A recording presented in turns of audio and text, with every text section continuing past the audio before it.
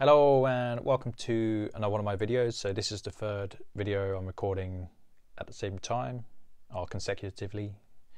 I'm going to be going through a heap load of coins I bought in, bit random, but let's get into it. Before you do watch the video, if you do like my content, to support me by that, you can do it by liking, commenting and subscribing. Yeah, so I'll start with this one and then I'll go through the other coins. Yeah, let's do these first. These coins here. So I had a chance conversation with a customer of mine and he's like, oh, I've got 3 of the PR70 2012 quarter sovereigns. And I was like, okay, that's really cool. I was like, they do well. Like, I was bidding on an auction and I actually bid on one of these. And I said the price went too high. And he's like, well, you know what, I'll just do them for cost. It's not a problem. And I was like, okay, well, how much does it cost? And he's like, oh, I paid 185 on them a coin. I was like, that's an absolute bargain. I'd actually pay you more. But he's like, nah, don't worry about it. I'll do it for 185. I'll keep one and I'll let you have the other 2. And I was like, okay. So I thought about it. I was like, well, actually, if he's going to give me a good deal, I'll give him something back in return. It's not a problem on my end. I try and look after my own. I've said that before. It's perfectly fine for me to do so. Now, I had an MS64 plus 20 Belgian franc, and he dropped me a line prior saying, "Oh, I've got this franc." No, I said to him, I've got this franc. I value it at £400. You're giving me a bit of a sweet deal on the 2012s. Do you just want to trade it? I think you'll do well out of the franc. It's a beautiful coin. It's an overdate as well, so it's a variety. Not that I attribute any more value to that. There are some people who will. Not for me. I don't understand that type of the market personally. But yeah, so that was that deal. I think we both did pretty well out of it. Now going back to the auction, so I ended up buying 6 things at the auction. I don't have everything on hand because I've actually sold some of it. But I had a 2.5 Colombian peso. They're like hen's teeth. Comes in beautiful condition. That ended up getting sold. This came in. I think I paid 185 on this. So this is a 2016. It does need conserving. It's got slight handling marks. I'll never shy away from that. That becomes a value proposition. What can you buy the coin for? If you get it conserved, is there going to be enough meat on the bone? Now, if this coin here is a one-off design, why won't it get to the same price as something like this? I actually think this coin is rarer than this one as well. So if I get this conserved and say it hits a 69, I'm quitting. I think I paid 165 on it. 165, get it graded. There's no reason this can't be a 250 coin, because these are 70s, but they are 250 plus coins. That's fine. So I got that one in. I had a Scottsdale Kilo brick silver come in. I almost spat my coffee out when I won that auction. I put a cheeky bid of 680 in, and I thought, I'm not going to get it, but it's fine. No one else bid. I was like, fine. I got this in. So this is an 1864 Shield Sovereign. I think it's a London Mint. Yep, it is London Mint. Nice coin. It's probably an AU 55, maybe a 53. I might just put this in the long-term hold. I want to rebuild my shields. I'll sell it when the time is right. I don't personally think I can get £400 out of it because of the hair. I always look at the hair first, more so than the shield. I always look at the hair, because if the hair is worn, which it usually is, you can't command the higher prices. There's also a lot of people on the groups at the moment that tend to be putting shields up for 360, 370. I can't even pay that. I don't know where they're getting it from. They might be getting an odd customer come in and they're paying them spot plus, or maybe spot. It depends how generous they want to be. It's none of my concern what they pay, to be frank. So, yep, 1 shield.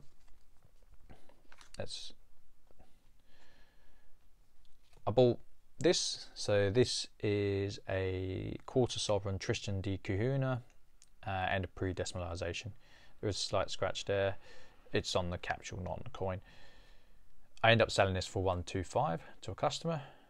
So I was going to list it for more, but the more I thought about it, I was like, I paid 105 on it. I was more than happy. I just saw value there, more due to the grade. and I thought the design was nice. I quite like the design. If the design kind of speaks to me, I don't mind buying. So there's that one. This is a real heart wrencher. So I bought a $1 coin. Looks alright, doesn't it?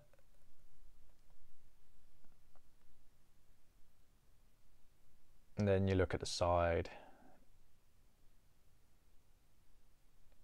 So disappointed. It's underweight as well. It's 1.6 instead of 1.67.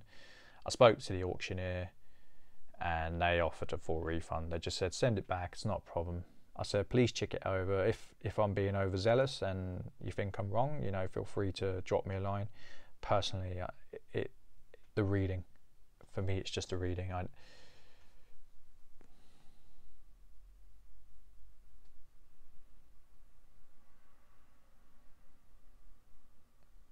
Yeah, I was pretty upset because I bought it for my collection. I know that's such a trivial thing to get upset about as well, but yeah, I bought it for my collection and yeah, it just didn't really work out. Oh, I've got some other coins to show you actually. Oh, that's a real treat. You guys they're on the side as well. I've yet to take them to my lockup, so you guys are in for a real treat, I promise you. I bought this.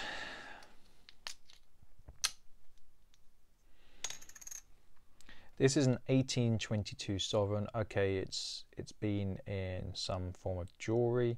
However, I don't think it's got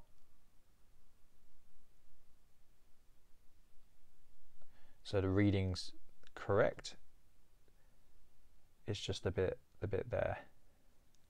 That's a shame, you know. Should I grade this? You know, potentially. Now, I saw this. This came up for a steal. Absolute steal. I now have two. I've got two 1822 sovereigns. London buses comes to mind. I don't know how it worked out that way, but yeah. So this one came up for £600. I thought £600 was a steal. Personally, I think it's a £900 to £1,000 coin. And even if it's not, it's going in reserve.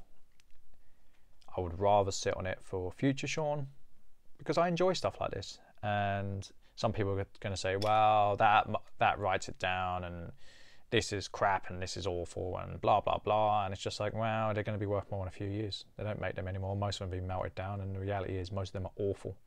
Is this an awful coin? It could be better. It's not the worst, but it could be better. It's very worn on this side, which would suggest it's been in some form of ring. This side's pretty decent, so this side's probably been on the side that isn't showing on the ring, which would explain this, and it would also explain this bit. So yeah, it's a shame, but it is what it is. Right, I bought a set from another dealer. I'm still waiting on an invoice. Not happy about that.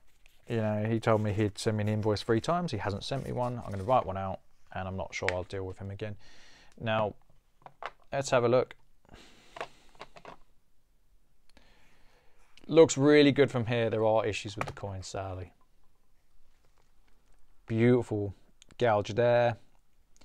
I paid £700 a coin. It doesn't really bother me, honestly. At £700 a coin, I can just wait for spot price to go up, and if people find an issue with this, which some people will because of how heavy the gouge is, that's okay. And so these are tested marks. I spoke to the dealer about it and I said, look, these have got tested marks. He said, I don't think they're tested marks. I was like, they are not bag marks. He said, well, they come straight from the mint. I was like, don't get me wrong, I'm not complaining because the price I paid at $700 a coin, the price I paid is ridiculous. I still think with these marks that these were a solid £800 coin anyway. Now, some people may be saying, Sean, you're crazy, you're overvaluing. I think the market's there to support it. You know, I paid more for this coin here. Yes, this has a mark.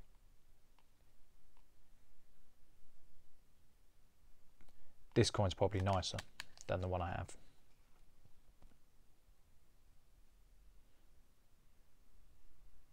So I value this around 9 to 950, by the way. So yeah, this came in.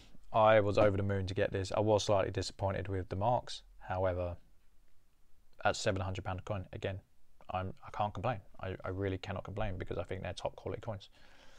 So that's that one. Great little set they put out. Right, and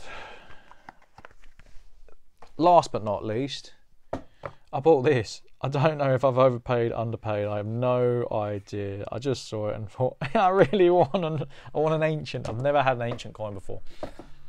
I think it was £60 I paid. If anyone wants to educate me on this, have I overpaid? Have I underpaid? I have no idea.